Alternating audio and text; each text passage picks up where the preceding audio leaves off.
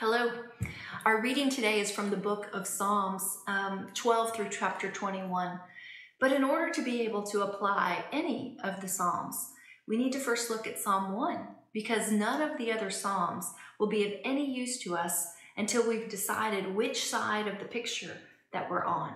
You really can't even go into the latter Psalms, or you could draw false comfort from them. You first have to decide on which road that you're traveling.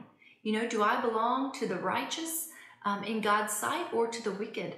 And if I belong to the wicked, then frankly, none of the other Psalms are going to apply to me because they're not for me and they're not for me to use. So they can't or they shouldn't comfort me in that instance. And you might be thinking of, Psalm 23, which says, "The Lord is my shepherd." But he's not your shepherd unless you belong to verses 1 to 3 in Psalm 1. Let's read it. Oh, the joys of those who do not follow the advice of the wicked, or stand around with sinners, or join in with mockers. But they delight in the law of the Lord, meditating on it day and night. They are like trees planted along the riverbank, bearing fruit each season. Their leaves never wither, and they prosper in all they do. So the first secret of a righteous life and a blessed life is to learn how to say no. That requires a strength of character to be able to say no, and sometimes it means that you're going to have to be alone. So we need to be prepared to be different and not just swept along with the social norms of our day. And we see it's wise for us to get advice, but it's very important that you go to the right person for advice, to a godly person. Because the world is full of advice, but most of it is bad. The world might say to me, do your best and leave the rest. Or the world would say, don't be so narrow-minded or old-fashioned. But someone who's going to be blessed doesn't walk according to the advice of the worldly or the godless or the wicked people. The second thing is not to stand around with sinners. And some translations say, stand in the way of sinners. Well, this is something more than just stepping out in their advice. It's hanging out with them, because sooner or later, if you're hanging around with sinners, it's not long before you're infected with the same outlook that they have. Now, that doesn't mean you can't minister to people, but it's spending time with them is a whole nother thing. Who you hang around is very important. We become like those we hang around. And thirdly, blessed is the man who doesn't sit in the seat of scoffers or join in with mockers. To walk in their way is one thing, to hang around with them is another, but to sit down in the seat of scoffers is a third step of involvement with a godless society. And blessed is the man, the Bible says, who doesn't do it. It means don't sit down and joke with them in their coarse jesting and even their mockery of the things of God. A godly person finds pleasure in a book that the world does not enjoy reading. Their delight is found in the law of God. It becomes a bright ideal of how they really want to live. Someone godly delights in the laws of God because they're a guide to the kind of life that person now wants to live. And how badly we all really want to fit in. That's normal. We want to be liked and accepted. And there's always been a popular crowd that's set up the standards as to what most people want to be like. But what happens when that crowd is pulling you in a direction that's away from God? Which side is more important to you? God's side or the world, the society? Well, I grew up watching shows like I Love Lucy and Leave It to Beaver, very wholesome TV, when they wouldn't even allow husbands and wives to be seen sleeping in the same bed together. You certainly would never hear the name of the Lord being taken in vain on television. But today, shows have become popular that are elevating every form of sexuality outside of traditional marriage. Most of us fail to realize just how pervasive the shaping of the minds of society has been, especially to our children, who are the most vulnerable. Parents, like children, still want to fit in, but fit into what?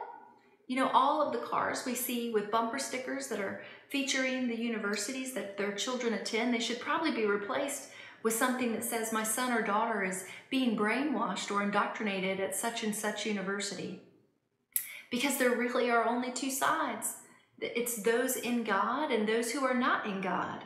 And those two sides have nothing to do with one another, and they don't fit together. And we all have to decide which side that we're going to join, because life will get very difficult if you think that you can navigate both sides. Throughout the Psalms, David contrasts both of the sides. There are those who stand on the side of God, and then there are the wicked. And frequently in the Psalms, David is seeking God as to why the godless seem to prosper. Why are they winning? Or he's asking God for help to protect him from the wicked. But I want you to notice that never does David assimilate or try to be like the godless side. David begins in Psalms 12, verses 1 to 2. Help, O Lord, for the godly are fast disappearing. The faithful have vanished from the earth. Neighbors lie to each other, speaking with flattering lips and deceitful hearts. A divided heart never works. One side will win. Either you'll be drawn to the world or you'll be drawn to God. And David expresses the heart of the godless in verses 3 and 4. May the Lord cut off their flattering lips and silence their boastful tongues. They say, we will lie to our heart's content. Our lips are our own. Who can stop us? And you can hear these same kind of things being said today by godless voices that are elevated in our society. He goes on to describe the godless in verse 8. Even though the wicked strut about and evil is praised throughout the land. But contrasted with this godless majority, we read in verses 5 to 7, the Lord replies, I have seen violence done to the helpless, and I have heard the groans of the poor. Now I will rise up to rescue them, as they have longed for me to do. The Lord's promises are pure, like silver refined in a furnace, purified 7 times over. Therefore, Lord, we know you will protect the oppressed, preserving them forever from this lying generation. When David wrote the Psalms, he didn't have as clear of a picture that we have today of what happens when we die. We have it now because of the teachings of Jesus and the rest of the writers of the New Testament. We know that God's going to make all things new. He's going to make it all right in eternity. Even if right now they seem to be out of control here on earth. And even when it seems like the godless have the upper hand. But it's time now for us that we choose a side, the godless majority or the remnant. There has always been a remnant, which is a people who choose to follow God, regardless of what everyone else is doing. One will make you popular on this earth, but the other, not so much. But we have to decide if we are citizens of this earth or are we a citizen of heaven. That's what the Bible says.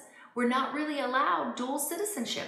People here often prefer to try to ride in the middle, but there is no middle. James says, don't you realize that friendship with the world makes you an enemy of God? I say it again, if you want to be a friend of the world, you make yourself an enemy of God.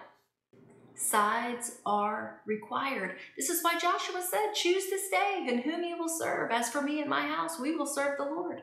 The one in the middle is a double-minded man.